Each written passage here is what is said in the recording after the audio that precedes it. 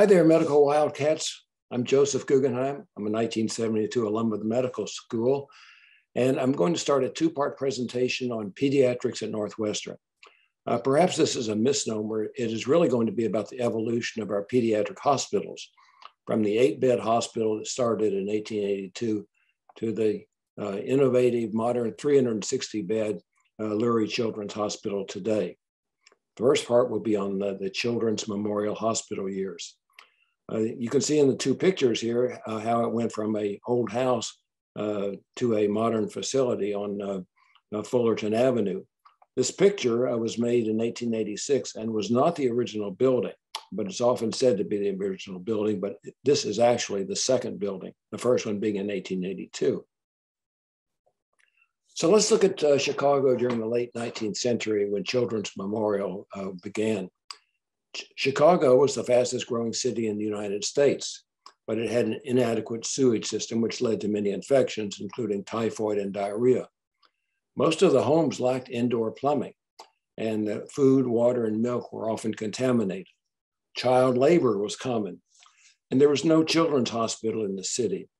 Mary Thompson, one of the early female physicians in Chicago, started the Chicago Hospital for Women and Children during the Civil War, and it had a total of 14 beds, with some for children, but there was no pediatric hospital per se. Children under the age of 5 accounted for the majority of all deaths in Chicago, almost 71% in 1871, the year of the fire. And wealthy people did not want to take their children to the hospital. They wanted them to be treated at home. And home remedies included goose grease for whooping cough and gin for scarlet fever. Infectious diseases, nutritional conditions, gastrointestinal diseases had a high mortality in children. Julia Porter was the founder of the first children's hospital. She was the daughter of the New Hampshire surgeon and the wife of an Episcopal clergyman and a wealthy philanthropist. She was born in 1846. The family moved to Chicago in 1835 before she was born. This was actually 2 years before Chicago was incorporated. So Chicago was just a colony at the time. The family moved to the Lincoln Park area in 1859 when Julia was 13, and then to Racine, Wisconsin in 1867. And then tragedy started in Ms. Porter's life. Her father died from a head injury in a freak carriage accident. Her husband died of acute appendicitis in at age 36. She returned to the Lincoln Park area to live with her mother in 1876 to a home that was damaged by the 1871 fire. Her 13-year-old son, Maurice, died of acute rheumatic fever in 1881 at the age of 13. She had moved to the intersection of Belden Avenue and North Clark, which is just a few blocks southeast of the Children's Memorial Hospital. She later moved to the northern suburb of Winnetka. In May 1882, Julia Porter purchased a 3-story house at the southeast corner of Belden and Halstead, which is shown in the purple box. You can see the upper triangle is where Children's Memorial would eventually be built. She named the hospital Maurice Porter Memorial Hospital in memory of her late son, and then changed it to Maurice Porter Children's Hospital in 1899. It was an 8-bed hospital in an old home. She offered free care to children between ages 3 and 13. There are no known photographs of this original building. In 1883, she bought a nearby lot at the corner of Fullerton and Orchard, shown in the purple box. And you can see in the lower part of the picture, the gray box where the original building was. This building was opened in 1884, but then demolished in 1931. And this is the building that is often depicted as the original building, although it is the second building. This building was later expanded. In the first 9 years, the annual admissions reached a high of 68 patients. In 1896, a wing was added to the second building, and the bed capacity was increased to 50. The minimum admission age was then lowered to 2 years instead of 3. but because the mortality was so high in infants, the mortality actually increased. Since mortality was so high, the majority of children, the requirement was that the children were required to be baptized when they were admitted. The most common diagnoses at the time included malnutrition, starvation, marasmus, which we would probably call failure to thrive, gastroenteritis, and colitis. Other common diagnoses were typhoid, anemia, pneumonia, cholera, and deformities. In the period from 1883 until 1892, there were 232 admissions. The first records we have of the diagnoses were in the year 1891. There were 35 surgical cases, as you can see listed on the left. The picture on the right shows Dr. Truman Miller, who was the first president of the medical staff. He was a surgeon, not a pediatrician.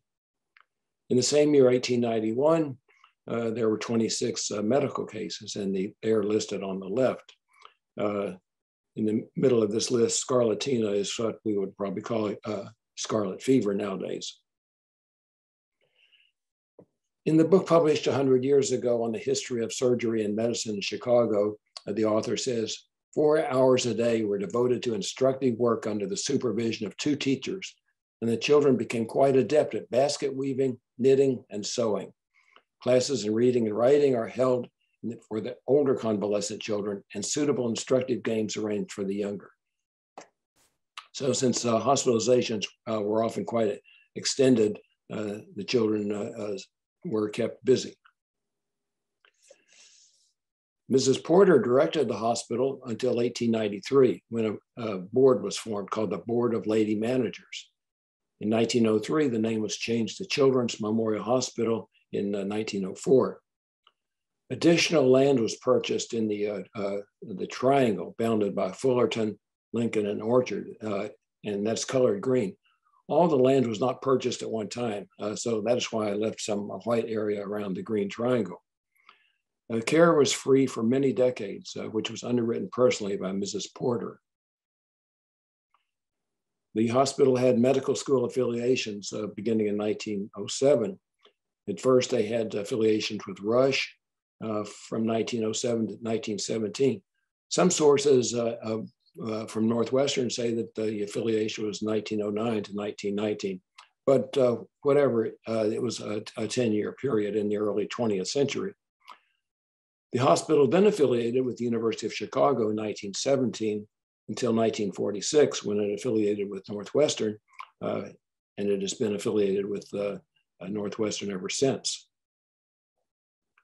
The plan was to build a pavilion-style hospital, and this was thought to be a design that would minimize the risk of contagion. And pavilions were built. These were separate buildings, each housing a certain number of patients. The first one being the 1908 Maurice Porter Pavilion, and then they were built as shown on the left. The Nellie Black Memorial Residence was built in 1932, along with the James Deering Memorial. Some of us may remember that as where we had lectures in medical school. And then the Thomas Jones Memorial Clinic building was built in 1940. The picture on the right shows the Maurice Porter building in the foreground and the Agnes Wilson Memorial in the background. As new pavilions were built, beds were increased, and you can see how the bed count increased. It fell between 1926 and 1963, and this is because there was less need for beds for convalescents and contagious diseases. A nursing school was established in 1894, but then it was closed in 1900 due to the lack of exposure to adult patients. And then it was reopened again in 1908 with 2 years spent at Children's Memorial and then 1 year spent with adult training at Presbyterian Hospital. The Nellie Black building, as shown in the lower right, was opened in 1932 as a nurse's residence. It was later used for office space, psychiatric inpatients, and outpatient clinics. Heliotherapy became popular during the Great Depression. This was exposure to sunshine and fresh air, originally pioneered by Dr. Auguste Rollier in Europe. It became popular during the Great Depression as treatment for non-pulmonary TB, psoriasis, and rickets. Dr. Isaac Apt, in his textbook, 1924 textbook, said, climatic therapy is a valuable adjunct in TB of the bone, hastening healing. And the facility was on top of the Agnes Wilson Pavilion, as shown in the top picture on the right. Tuberculosis of the bone was common in the 1940s. 4 children with TB of the bone infections were hospitalized for an average of 1 year. 7 patients with pulmonary TB were hospitalized for a total of 123 days. And 4 patients with tubercular meningitis were hospitalized for a total of 107 days, but all 4 died. Dr. Edward Ryerson joined the staff. He was an orthopedic surgeon who had a special expertise and interest in tuberculosis infections of the bone and polio.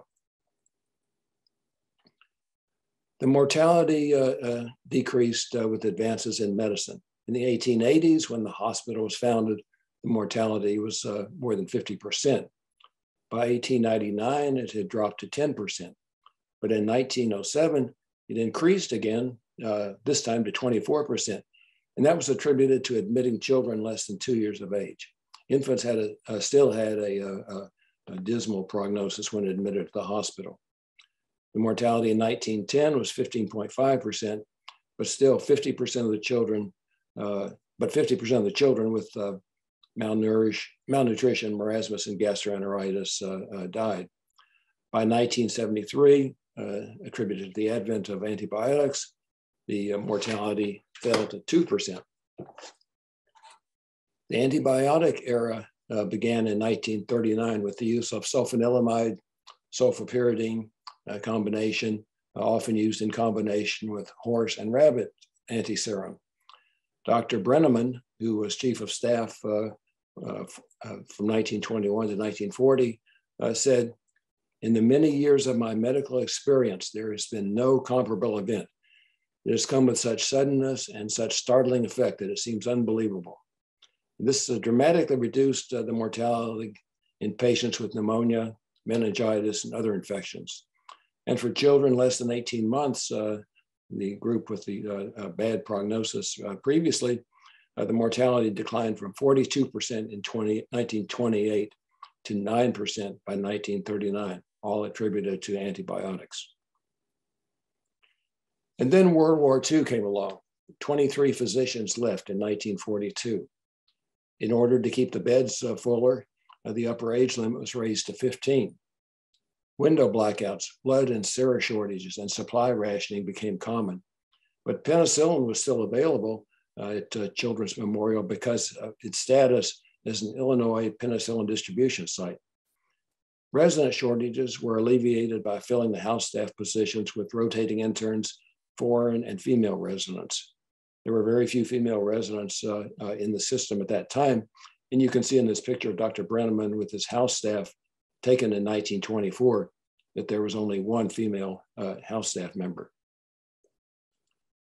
And then after World War II, Dr. Stanley Gibson became chief of staff.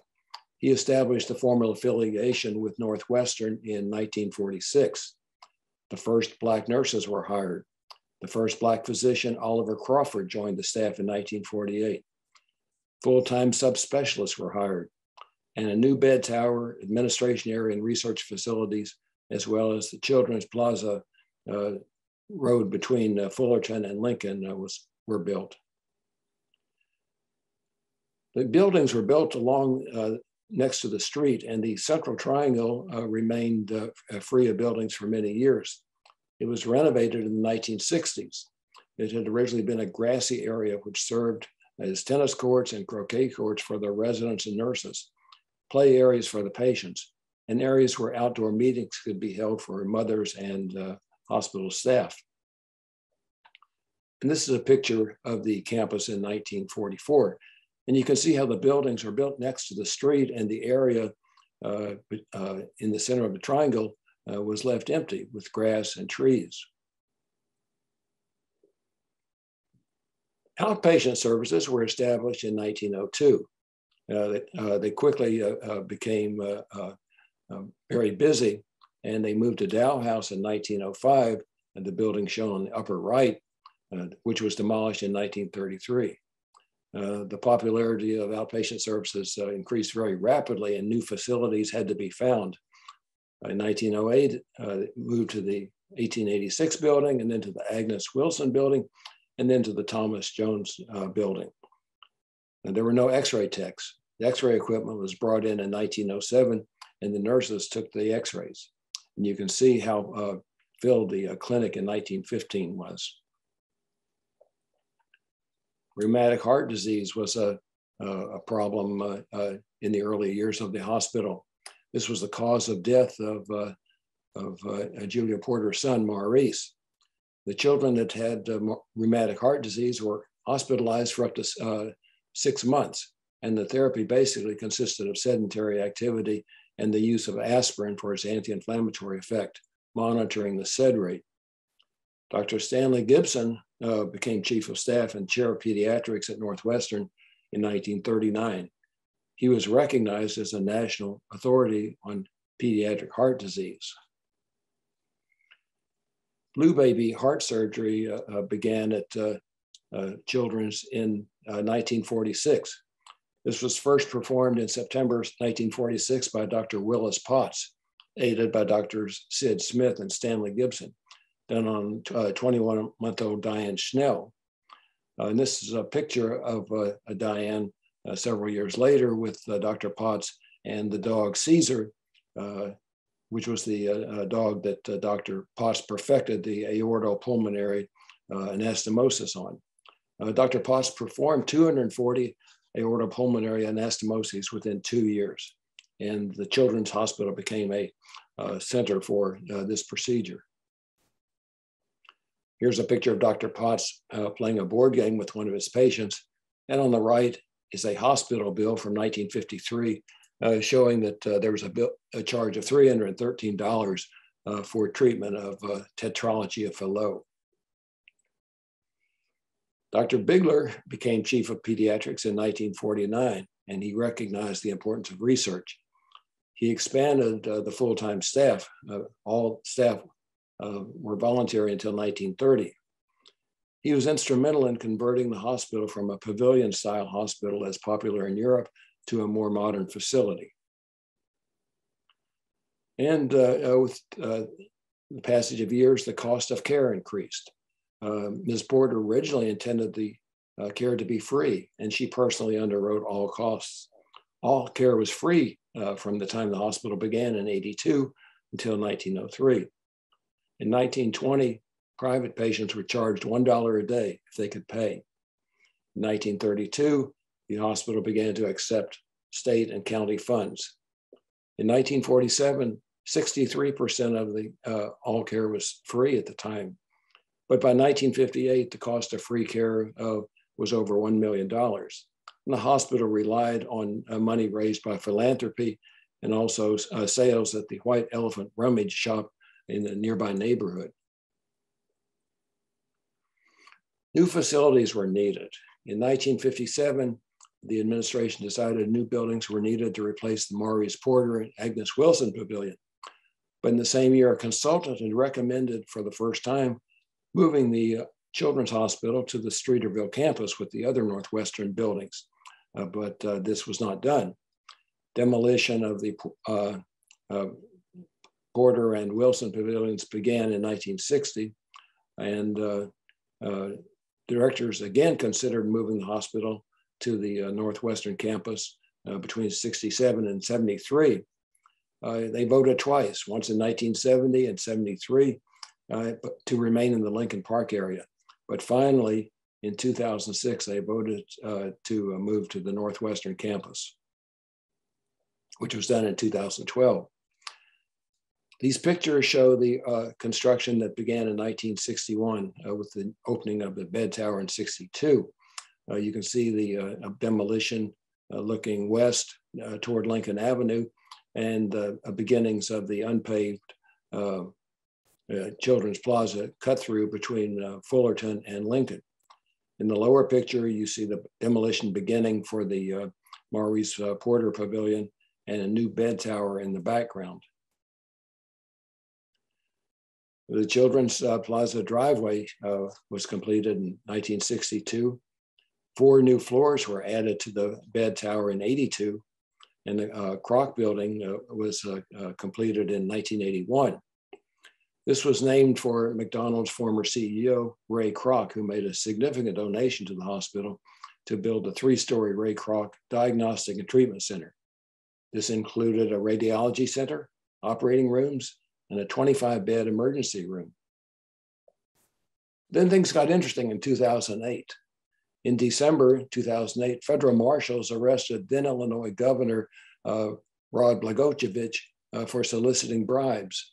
Time magazine said he was either stupid, delusional, or some combination of both. He threatened to revoke an $8 million funding to the hospital if the hospital did not make a $50,000 contribution to his campaign. He considered himself a presidential candidate, or at least a candidate for a cabinet position or ambassadorship. He was tried and sentenced to 14 years in prison. He did not even serve 8 years. His sentence was commuted by Trump. Moving day into the new Ann and Robert H. Lurie Memorial Hospital was Saturday, June 9th, 2012. The doors to Children's Memorial were locked for the final time. All 147 patients that were in the hospital were transferred on the 3.1-mile route to the new hospital. But it went off without a hitch, except traffic was worse than expected because it was a Saturday. It was a beautiful June day. People were going to the beach and to Lincoln Park, and there was a sold-out Brad Paisley concert at Wrigley Field.